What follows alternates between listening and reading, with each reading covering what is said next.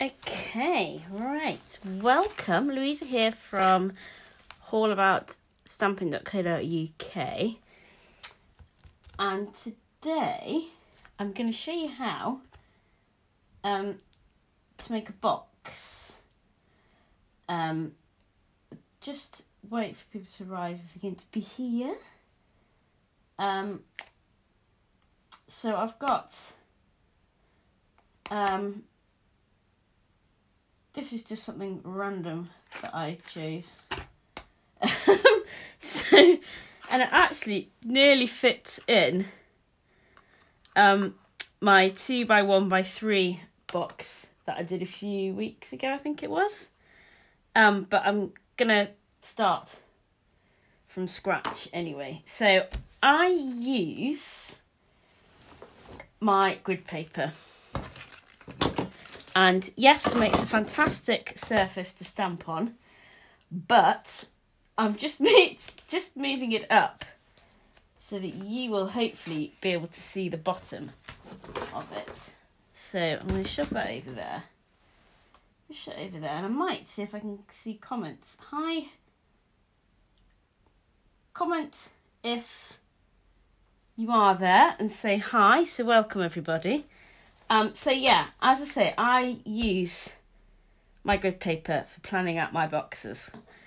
So this would work for metric or imperial. I'm going to do metric. So grab whatever it is. It doesn't matter. It can be that.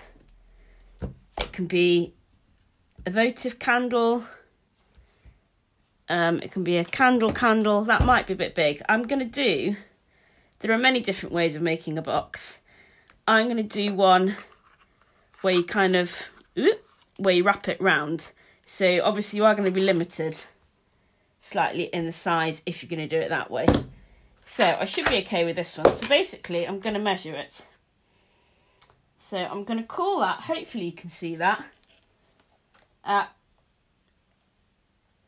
you can see where I'm going to shove that up much further than surely you can be able to see it. Hi Gillian, nice to see you. I hope you're enjoying your summer holiday and that you haven't been washed away. So yeah, I'm going to measure it across. So I'm going to call that 2. So I'm going to put 2 inches up here. And then I'm going to measure the width, or whatever you want to call it.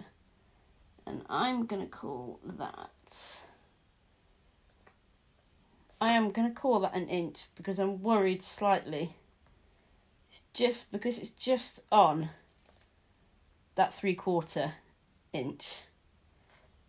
I'm worried it's going to be a bit tight, so I'm going to call that 1 inch plus 1 inch. So I'm going to go 2,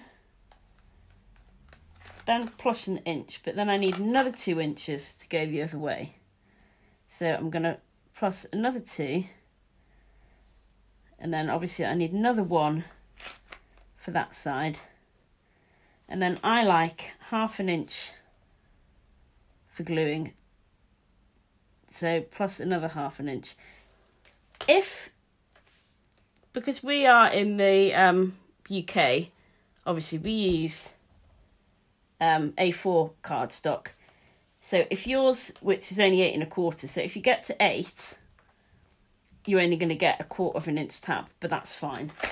So then I'll plan it on here. So I will mark off 1, and then another 2, which is 3, another 1, which is 4, another 2, which is 6, and then half of the tab, 6 1/2. So I know to wrap around that way, I'm going to have to cut it 6 1/2.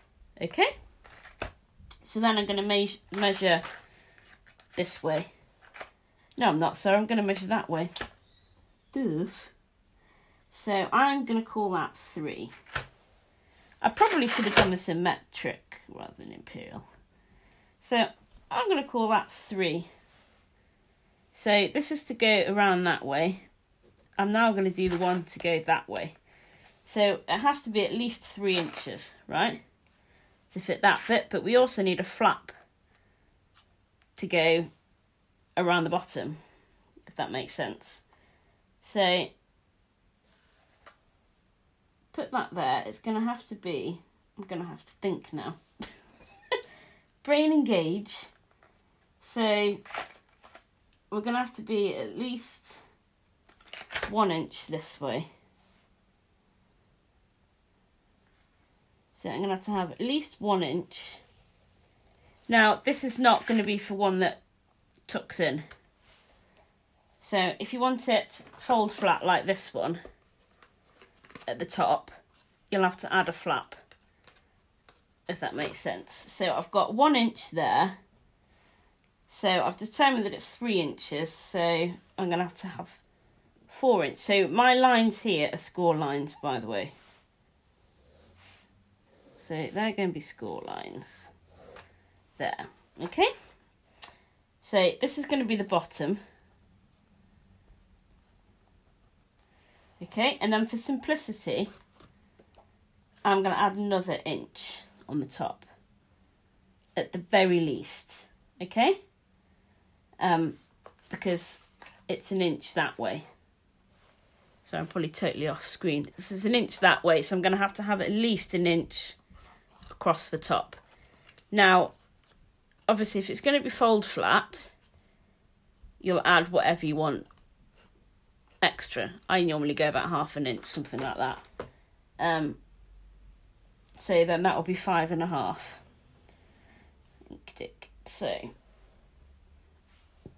So I want a piece of cardstock, 6.5. If I can grab, I'm going to grab a sheet of paper, then I can have it by my side when I'm going to score. And I'm using our lovely ink colours. Yay! So, piece of cardstock. I will need it 6.5 by 5.5. Okay? And then for scoring, so I'm going to score on the long side first. So I'm going to score on the 6.5. So I'm going to score at 1, 3, 4, and 6. So 1, 3, 4, and 6. Okay? And then for the short side,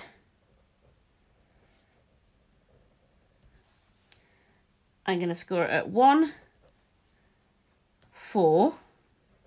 And this is why my grid paper is so helpful. 5 and 5.5. Okay? So you should have 4 score lines. Right, let's get to cutting. So I'm going to grab my trimmer. I can nudge that back down now that I've done that. So cutter.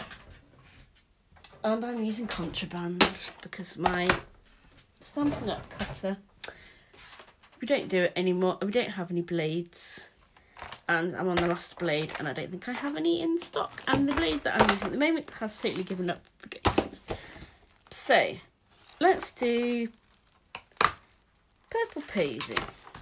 Oh, and I'll show you how I cut the mats as well. So 5.5, which just so happens that you can get 2 of these out of a sheet of cardstock, which is why I didn't do it totally fold flat, I seem to remember. And then 6.5.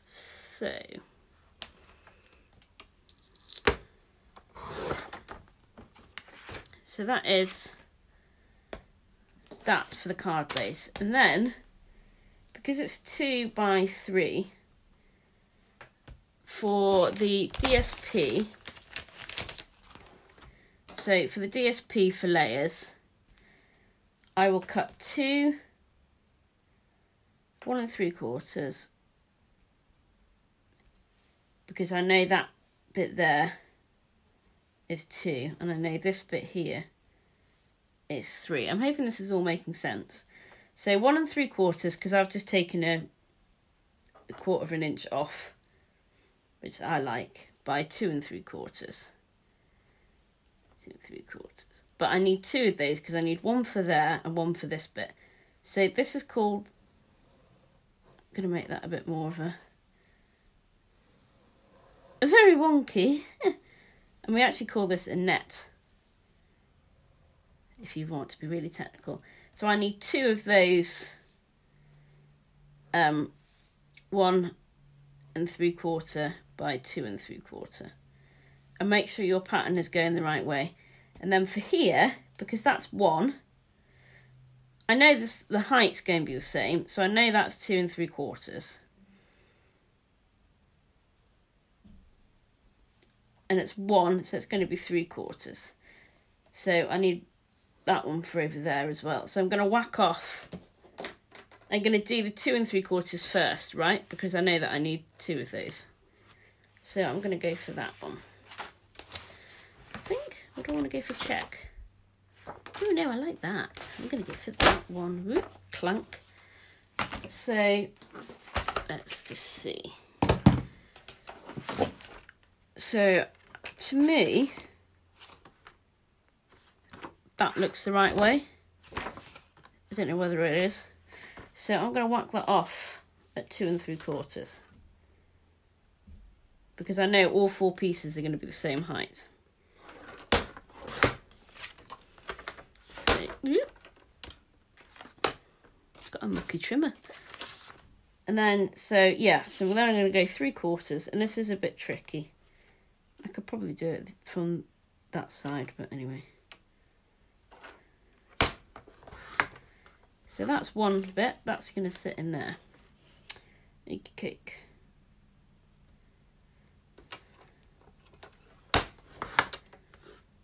And that's going to sit there. So I've got quite a decent border. You can faff around and have as much border as you want. If you're being really clever, you'd have cut it so it pattern flows. I clearly am not that clever today. Oh, and I'm also about to cut it too short. Oh, I didn't mean 2 3/4. I meant 1 3. Yeah. Oh, no, I've muddled myself up now. Yeah, 1 3/4. I'm about to cut square. I don't want to cut square. It's not square shaped. So then that's going to fit in there. Right. It's not helpful when I get it wrong. I think it's Dippy Demo. I'm still on holiday mode, I think. And then we go back in a couple of weeks. So I better get out of holiday mode. So much for the not summer that we've had. And now I've totally lost my score tool. Ooh. Oh no. Well, I'll have to use that. I'll have to find that. Right, so score tool. Best buddy if you're making boxes. And hopefully we are in the screen. So I'm going to use my bone folder. So 6.5 up. Score it at 1, 3, 4, and 6. And then you're going to turn it and score it at 1, 4.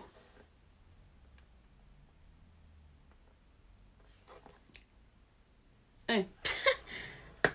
Well, don't score it at 4.5. That's the edge of the paper. Duh. Okay. So there we go. And then we're going to burnish and fold.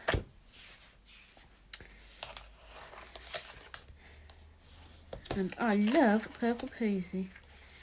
And I need to go and pick up my markers because I wasn't here when they delivered it. So I need to go and pick them up. But you'd think given it was markers it would have fit through the letterbox. But there you go. So I'm just going to fold and burnish these. Easy peasy.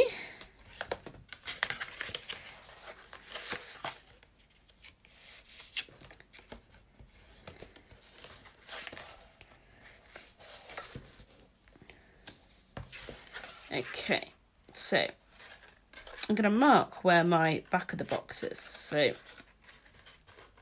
that's the back of the box.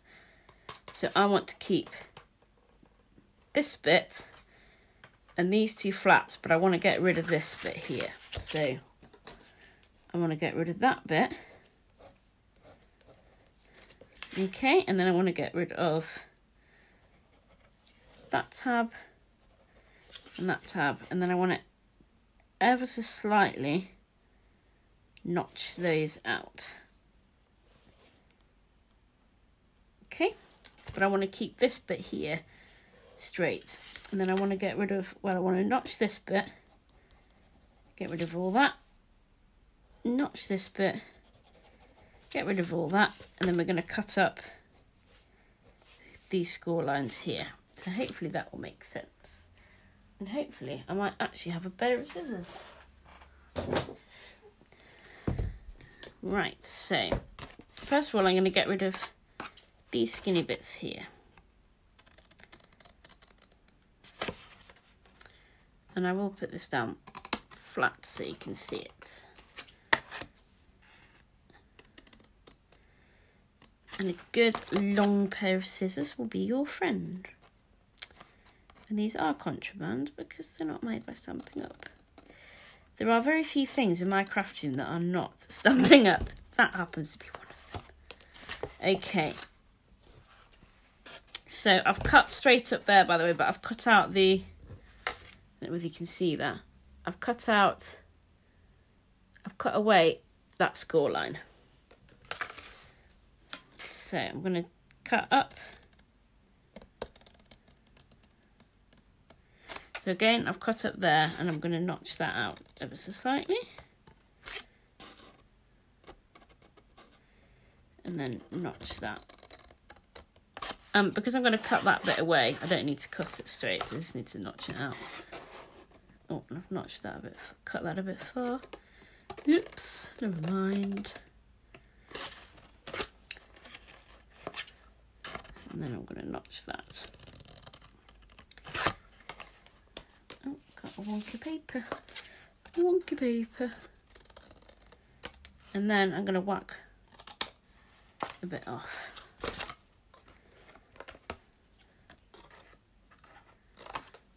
I'm not really bothered how much. And then I'm going to cut up these score lines here.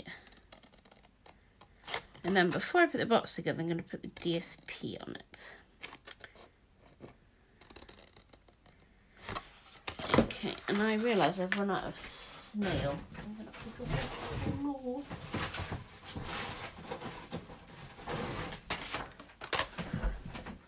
So my piece of DSP that I've cut, they're going to sit here. Now on the original I did put one on the flap, I think, or did I not? Oh no, I didn't. But obviously if you want to put one on the flap, go for it. So I'm going to grab my snail, which has finally come back into stock, because I swear I go through tons of this stuff. So you want to move the yellow bit, get rid of that, and then you can put it back in here, she says. Honestly, oh, I was going to show you that, wasn't I? So that's what it will look like when you've cut all your bits out.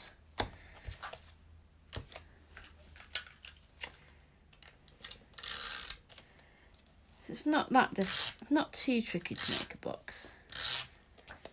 Oops. But I do use my grid paper. And because we're in the UK, it is metric and imperial on both sides, so yay.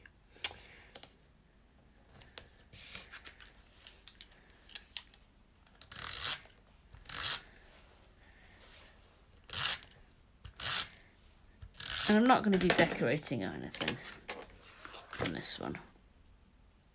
Oh, what you can do, which I would advise, is to round the corners of that. So I'll grab my corner rounder. The corner rounder, because it just helps it go in a bit easier. And this is our gorgeous, it's a trio, detailed trio punch. think. And it makes the most gorgeous rounded it. And I've lost my tearing tape. Ooh, that's not good. Oh, I'll have to use snail. Don't use snail, by the way, on cardstock.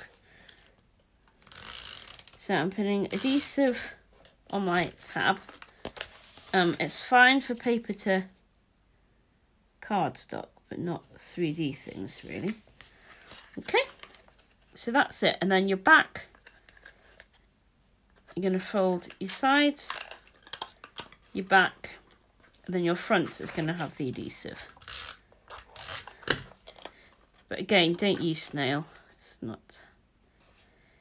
So there we go. And to prove it fits, she says, look, snug as a bug. So that's it. So thank you very much for watching. If you're watching this on YouTube, I'll leave a link for everything in the description. And I will see you later. Bye.